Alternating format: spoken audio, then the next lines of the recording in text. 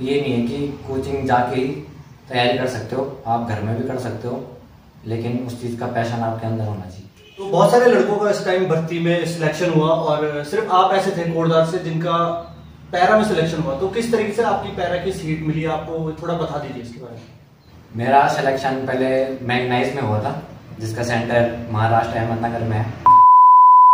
Hello नमस्कार दोस्तों, तो कैसे हैं आप सब। स्वागत है आप सभी का मेरी नई वीडियो में। तो आज की वीडियो में हमारे साथ ज्वाइन हो चुके हैं दिव्यांशु जल्दी, जो कि मेरे मेरे बहुत ही अच्छे दोस्त रह चुके हैं। तो दिव्यांशु जल्दी जी, बहुत स्वागत है आपका। Thank you. तो थोड़ा आपके बारे में बता दीजिए हमारे व्यूअर्स को। मेरा नाम दिव्यांशु जल्दी है और मेरा गांव मेरुड़ है, जो कि नाइनौल तहसील में पड़ता है। और उसके बाद मैंने अपने कॉलेज की पढ़ाई ग्रेजुएशन अपने डिग्री कॉलेज से की थी। तो अभी जैसे कि आर्मी की भर्ती हुई है, तो किस चीज में आपका सिलेक्शन हुआ है? मेरा सिलेक्शन पहले मैग्नाइज में हुआ था, जिसका सेंटर महाराष्ट्र अहमदनगर में है। उसके बाद जो मेरा फिजिकल पूरा 100 का था, तो उसमें वॉलंटियर बनने का एक मौका था हमारे पास। तो उसमें दोबारा पैरा के लिए वॉलंटियर का मौका था, तो उसमें दोबारा हमारा फिजिकल हुआ था जीबीएस में। तो उसमें फिर सिलेक्शन हुआ हमारा 115 में से सात लड़कों का सिलेक्शन हुआ। तो फिर मेरा पैरा में हो गया सिलेक्शन। अच्छा, तो जैसे आपने भी कहा कि आपकी मैकेनाइज्ड मिल गई थी आपको। हाँ। तो ये किस तरीके से मिलती है, कुछ व्यूअर्स जानना चाहते हैं। किस आप चूज कर सकते हैं या ये खुद ही से ऊपर से ही होके आता है? नहीं, इसमें हमारा चूज करने का कोई रोल नहीं होता, क्योंकि ये शायद मुझे लगता है जहाँ तक ये मेरिट के हिसाब से होता है। अगर आपकी हाई मेरिट है तो आपको अदर सेंटर भेजा जाता है, और अगर मेरिट ठीक ठाक है तो इन्फेंट्री या मतलब इसका कोई वो नहीं है, कंफर्म नहीं है कि किस बेस पे मिलता है।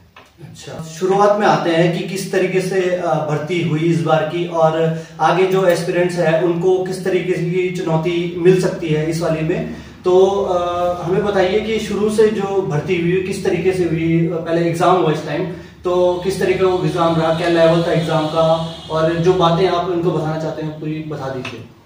सबसे पहले स्टार्टिंग में इसका रिटर्न हुआ था इस बार, जिसमें ये लगभग 3-4 दिन तक पेपर चले थे इसके, अलग अलग शिफ्ट में। एक दिन में 2-3 शिफ्ट थी इसकी, तो इसके सेंटर भी अलग अलग थे।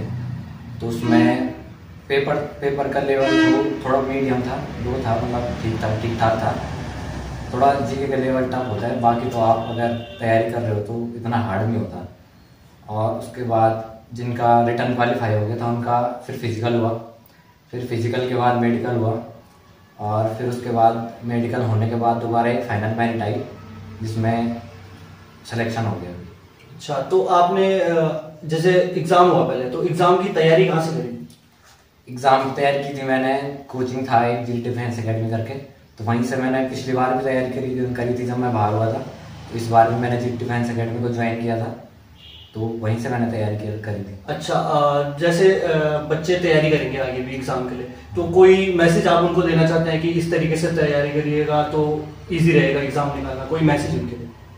मैसेज तो ये है कि अगर आपको पता होता है कि मुझे ये चीज़ क्यों करनी है, तो आपका सबसे मेन चीज़ तो वहीं पे आप क्लियर हो जाते हो पहले कि मुझे ये चीज़ करनी क्यों है। उसके बाद अपना हार्डवर्क हो गया, डेली मेहनत करती रहनी चाहिए। और बाकी तो आप ये नहीं है कि कोचिंग जाके ही तैयारी कर सकते हो, आप घर में भी कर सकते हो, लेकिन उस चीज़ का पैशन आपके अंदर होना चाहिए। तो आपका ये कौन सा अटेम्प्ट था? मेरा ये सेकंड अटेम्प्ट था, और मैं पिछली बार मैंने भर्ती मारी थी तो उसमें मैं बाहर हो गया था फाइनल मेरिट में। तो इस बार हो गया था मेरा फाइनल सिलेक्शन हो गया। अच्छा, तो पिछली बार जैसे भर्ती में काफी हम कुछ सुनने के लिए मिला था कि काफी मुश्किल हो रही है भर्ती, अग्निवीर की भर्ती काफी मुश्किल हो चुकी है। तो इस बार एक्सपीरियंस कैसा रहा? जैसे आपने पिछले भी मारी है और ये भी मारी है, तो दोनों के बीच में डिफरेंस क्या था? पिछली बार ये था कि फिजिकल स्टार्टिंग में था, तो फिजिकल उस टाइम पे ये हुआ कि हार्ड था बहुत इस बार की उसमें। तो इस बार में ये हुआ कि रिटर्न पहले हो गया था, तो इस बार फिजिकल नॉर्मल हुआ। पिछली बार ये था कि फिजिकल पहले हुआ था, तो उसमें भीड़ बहुत थी, तो उस वजह से दौड़ निकालना कहीं ना कहीं हार्ड था। और इस बार रिटर्न की वजह से रिटर्न पहले हो गया था, तो उसकी वजह से थोड़ा इस बार नॉर्मल था फिजिकल। और टाइमिंग में क्या अंतर था? मतलब पहले कैसे टाइमिंग दे रहे थे, इस बार कैसे टाइमिंग दे रहे थे?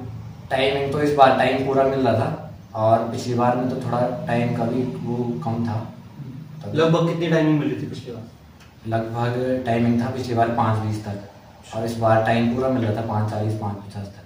अच्छा, तो बहुत सारे लड़कों का इस टाइम भर्ती में सिलेक्शन हुआ और सिर्फ आप ऐसे थे कोटद्वार से जिनका पैरा में सिलेक्शन हुआ, तो किस तरीके से आपकी पैरा की सीट मिली आपको, थोड़ा बता दीजिए इसके बारे में। पैरा के सिलेक्शन के लिए तो आपका जो फिजिकल होता है, तो फिजिकल के टाइम पे आपका फिजिकल 100% होना चाहिए। तो उसके बाद आपको पैरा में वॉलंटियर का बनने का मौका मिलता है। तो उसके बाद वॉलंटियर फॉर्म भरने के बाद दोबारा फिजिकल होता है। तो उसमें फिजिकल में 5 किलोमीटर रनिंग हो गया, उसके बाद पुशअप हो गया, सिटअप हो गया, चिनअप हो गया, शटल हो गया। तो उसमें 5 चीज़ें होती हैं। तो उसमें एक्सलेंट करना होता है क्योंकि उसमें वैकेंसी बहुत कम होती है। तो उसमें उसके बाद सिलेक्शन हुआ, फिजिकल हुआ जीपीएस में। तो उसके बाद ईमेल आया पैरा का, तो हो गया था। तो जो ओवरऑल एक्सपीरियंस था आपका इस भर्ती को लेके वो कैसा था? एक्सपीरियंस तो काफ़ी अच्छा था। काफ़ी टाइम हो गया था तैयारी करते करते, मुझे भी 4 साल हो गए थे। और उस बीच में कभी भी ये होता था, बहुत बार डिमोटिवेट भी होते थे कि यार कब से तैयारी कर रहे हैं, नहीं होगा तो क्या होगा, अगर इस बार ये लास्ट पड़ती थी मेरी, अगर इस बार नहीं हुआ तो आगे क्या करेंगे।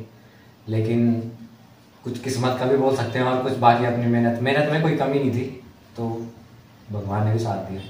बाकी मैं यही बोलना चाहूँगा कि जब तक तैयारी कर रहे हो तो उस टाइम की जो सफ़र होता है हमारा, उसका मजा लो, बाकी मंजिल तो मौत है। तो आपने अभी दिव्यांशु की बातें सुनी, तो इनका भी सिलेक्शन हो चुका है पैरा में। तो आपने इनकी पूरी सुना होगा किस तरीके से इनका सिलेक्शन हुआ और कैसा इनका पूरा एक्सपीरियंस रहा। तो इसी तरह हम दूसरे जो एस्पिरेंट्स हमारे सिलेक्ट हुए हैं आर्मी में उनसे भी मिलेंगे। तो इस वीडियो को यहीं पर ही समाप्त करते हैं। धन्यवाद।